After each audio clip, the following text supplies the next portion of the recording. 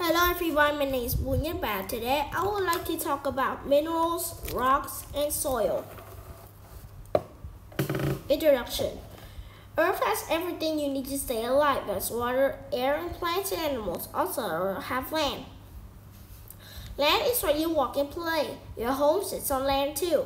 What is land made of? Why is it important? In this book you'll learn about non-living earth materials that made up the land.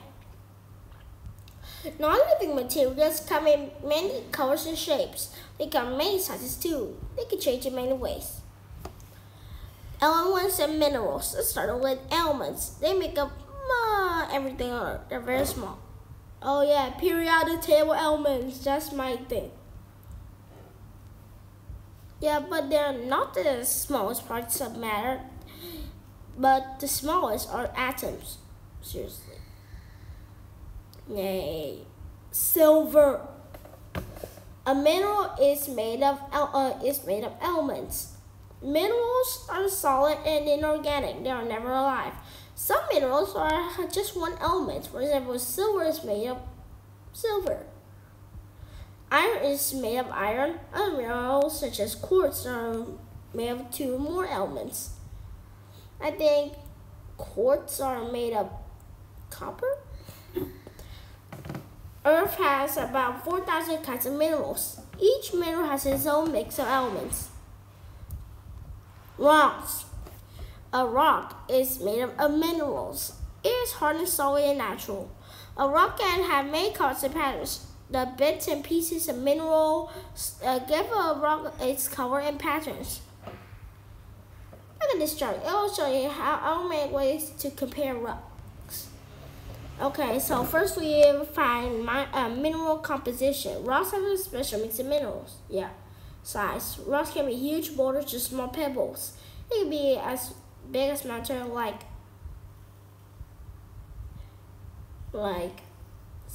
Savoy, or as tiny as a speck of dust. Rocks is shaped. Rocks can be flat, round, square, or almost anything. Color.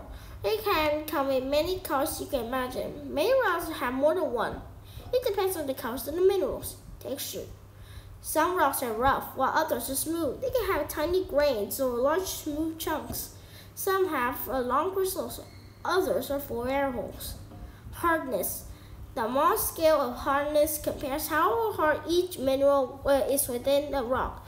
Talc is rated a 1, very soft, and diamonds are rated a 10, very hard. Okay, I would like to give you a quiz. What is diamond made of most?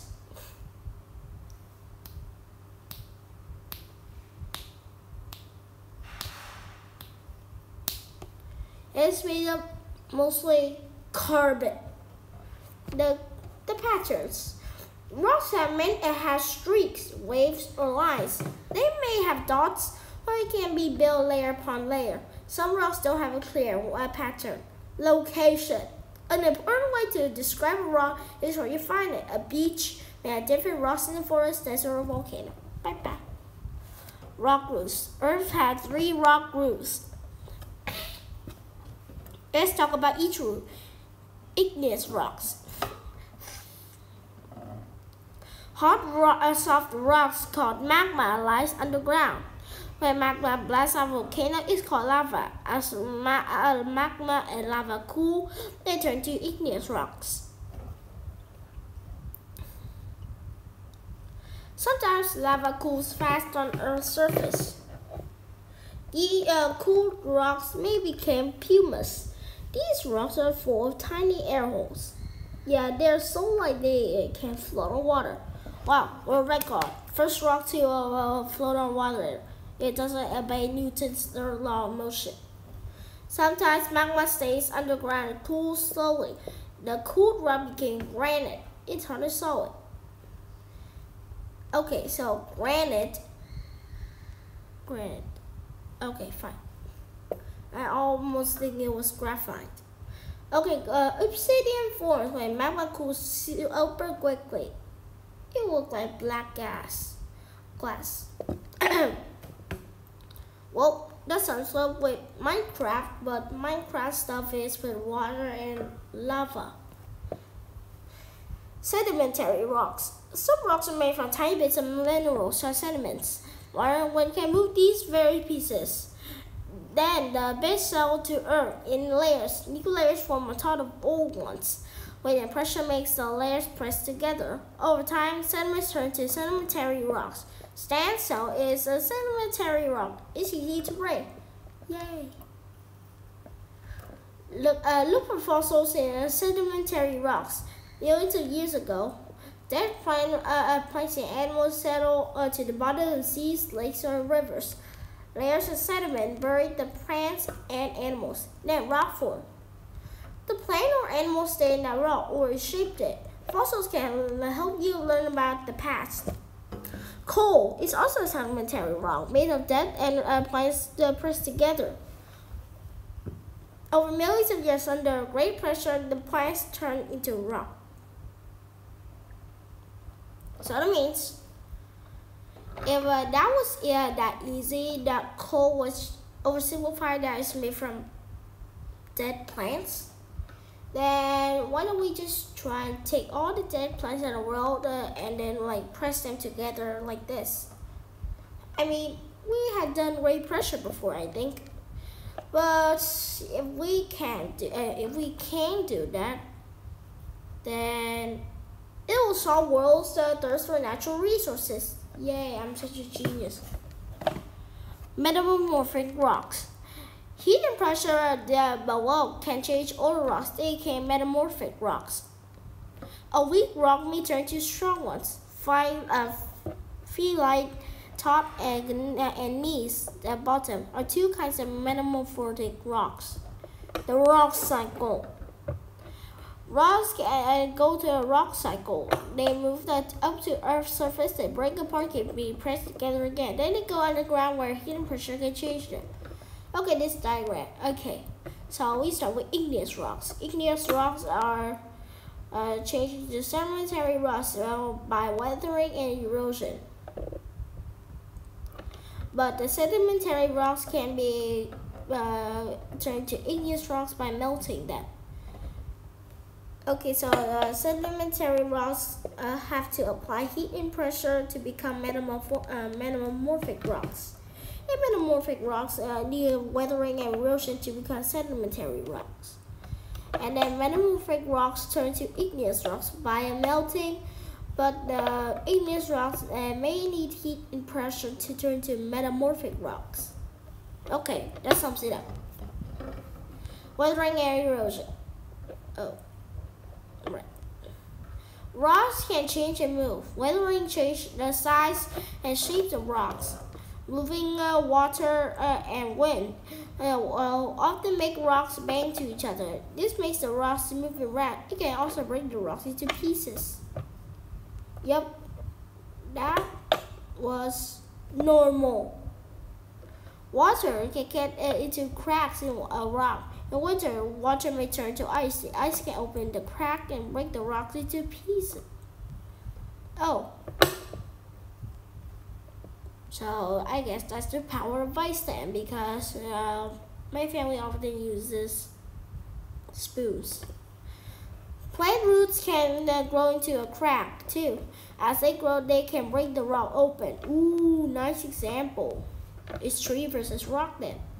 Erosion moves rocks. Wind and water can move small pieces of rock from one place to another. As they move, they bump into each other and move or break them. This can cause more erosion. Big rocks can turn into stone, sand, or even dust. Other things move rocks too. Glaciers carry rocks downhill in a slow river of ice. Earthquakes or heavy rain can make the rock tumble down mountains. An arch caused by weathering. Wait, isn't that in Arizona? Because I don't remember. I just know it's Arizona. And that looks like Australia, I think. Because Australia says for a number of record accidents. What is soil? Earth's land is more than non-living rocks and minerals. Land also has organic matter that is dead or once was alive. Plants and animals and animal waste are organic. Soil is a mix of rocks, minerals, and organic matter. The organic matter in soil is called humus. Soil also has air and water. Plants need the soil, and many animals need plants. Okay, you know what? Do you know how they made soil? It's like the dead plants, dead animals, or dead plants, dead animals, or animal waste. They just sit they're like there, and then like the insects eat the soft tissues, and then bacteria decompose the rest of them, and then they turn to soil. They turn to nitrogen, of course, and nitrogen is beneficial for plants, so it goes into the soil. So I guess that sums it up. Kinds of soil. The world has many kinds of soil. Each one has a different mix of minerals, bits of rock, and humus plus. They can take years to each soil to form. Soils come in many colors. One may not feel the same as the others. Layers of soil. Soil change and moves near the surface. It changes less underground. As a result, soil often has layers. The thin layer on the top is called topsoil. It's not the soft. It usually has more air and water than the deeper soil. Also, it's where that most roots come into place. Subsoil is in the middle layer. It's drier and harder than topsoil. It has more rocks. Bedrock is often far underground. Little air or water reaches bedrock. It's often very hard and dry. Okay, so does that sum up with the bedrock in Minecraft? We can't dig into a bedrock though. It's often very hard and dry, but that does not mean it's super hard or probably the hardest. Okay, you could just use a diamond. Then, so I guess Minecraft stuff is like, in Minecraft, the bedrock was the hardest thing, not the diamond. If you just try to put bedrock there, then it will take you ages for you to break it. But for a diamond, about a few seconds. Texture is how something feels. It's one way to describe soil. Sand feels gritty because it's hard bits of rock. Silt feels like flour. It's made of bits that are smaller than sand. Clay feels sticky. It's made of even small bits mixed with water. Using Earth's resources. When you use rocks, minerals, and soil, they're called resources. People dig stuff for them. That's called natural resources. Many metals we found are inside rocks. People use machines to get out the important metals. Other Earth resources can be used for energy. They can help move cars and heat homes. Well, mined metal can take a huge volume, can make a nice architecture plus. Conclusion, elements made of minerals. Minerals made of rocks. Rocks can be igneous, sedimentary, or metamorphic.